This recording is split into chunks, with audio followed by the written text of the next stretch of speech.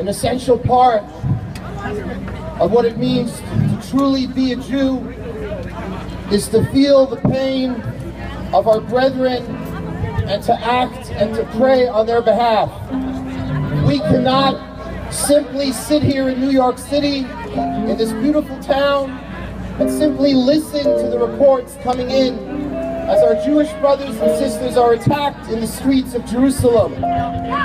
We must pray, we must come together as a one people throughout the world, here from Times Square, to daven, to say a tefillah. We're going to be singing Shir Lama'alot, the song of ascents. Take a moment and sing along as one unified people at this very, very special moment.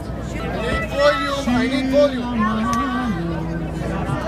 Esai.